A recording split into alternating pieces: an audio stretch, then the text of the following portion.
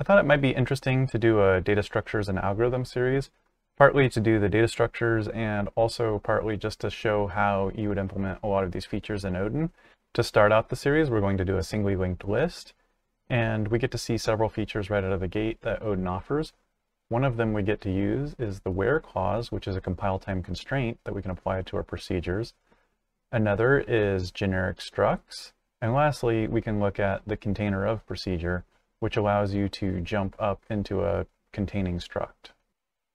I figure I can start with a quick diagram of how singly linked lists work, and then we can go in and implement the code for it. The first kind of linked list we'll look at is a parametric linked list. The node and the data are in the same struct. A, B, and C are inside there. A is the head in this case. The node contains both the data field, which is of type T, and the next field to the next node. Next, we have an intrusive linked list. In this case, the nodes only link to each other, and they're contained inside of another struct. So we have to use the container of feature in order to jump out of the link and up into the data. Starting out, we're going to pull the core intrinsics package, which has most of the compile time constraints in it. And I'm going to alias off the has field from intrinsics.type as field, just so it's easier to see in the code. We start out by making our node, and we want it to be a generic struct. So generic structs have parentheses on them, and then the type is T, and it is a type ID. Inside of it, the next pointer is to another struct of the same type of T, and then the data field is also of type T. Next, we're going to set up a helper function for make node, and it's Odin convention that any allocating function is passed in an allocator argument, and it's defaulted to context.allocator unless there's a dedicated allocator for it. This allows users to see that this procedure allocates. Next, we do the insert procedure, and what we want to do is we want to take in the head of the list and the node that we want to put at the head. And because it's a generic with type T, we need to make sure that the type that's coming in, where T has the field next, any struct that's passed into this function that doesn't have that field would be rejected. And this guarantees that we should at least compile. Inside there, we're going to first set the next pointer to null, and this is guarding for when we use free lists in the future.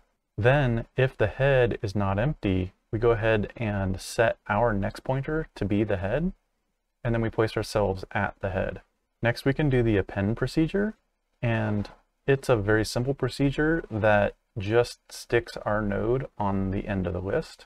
Next, we'll add the remove procedure, and the idea here is that we're going to pop the top node off the singly linked list off the list, and we're going to return it and then put the next node at the head.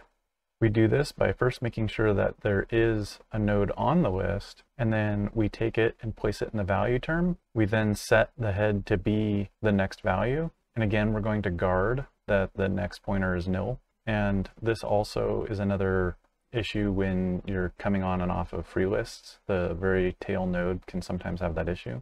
Lastly, we're going to do a destroy procedure, and the objective with this one is that we're going to take in the head of the list and we'll traverse down the list, deallocating each node as we go. Notice that this one also takes an allocator, and the reason for that is that the free procedure needs to have the same allocator that the new procedure used, and so we're enabling the ability to pass it in.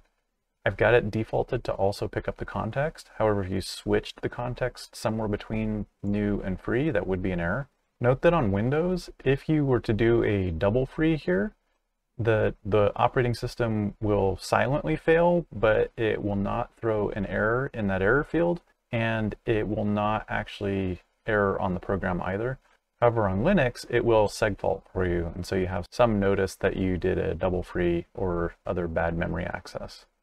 Now that we have all of our helpers in place, we're going to go ahead and set up a node to be the head. And I've typed it to be type int, and you notice it's almost like a procedure call. However, that is still just a generic struct. And we'll go ahead and insert a few elements onto the list. So 42, 13, and 7, just some random things. And now I can set up a loop to go iterate down the list, and we can print them out to the console. Just to showcase the destroy function, I go ahead and add it, and we place it before the end just to show that we are actually able to deallocate everything without crashing. Next, we'll go to the intrusive linked list. It's a much simpler structure in that all it is a next pointer. I'm creating a data struct, and this would just be something that contains the node. So the key here is that node link, and you could use whatever name you want, is inside the struct. It could be a pointer if you want, or it could be a direct value. Given that this is so light, I figure it's better to have it just be a direct value. Data could be anything else that you want. In this case, I'm just keeping it really simple. We're going to create an insert data procedure tailored to our structure here. And similar to our parametric linked list, this procedure just creates a new data structure. It sets the value, and then it attaches it to the head, just like the other one. Notice that I add the using statement, and this allows us to just directly call next. We do want to keep the node statement because we need it for deallocations and things like that, so you don't want to use the underscore. Next, I wanted to use a find procedure, and this is just showing you how you would actually use the intrusive list in practice. Ordinarily, you're looking at it and you don't see a way to get back to your containing structures, and what we're going to use is a procedure called container of, and all that does is it looks at that struct and it looks at the parent and which field we are, in this case it's node, and sets the pointer offset into the parent and then casts it to that parent for us. From there we can iterate through the list. If it matches, we go ahead and return the struct. Otherwise we'll just return nil. We could do a multiple return here, but I chose to just keep it simple. Now that we have that built, we can go ahead and do the same as the other linked list, where we're going to insert the same values. And now we can go ahead and find the middle value in that list. So there we have it. We have both intrusive and parametric linked lists. I hope you found this useful, and we'll see you next time.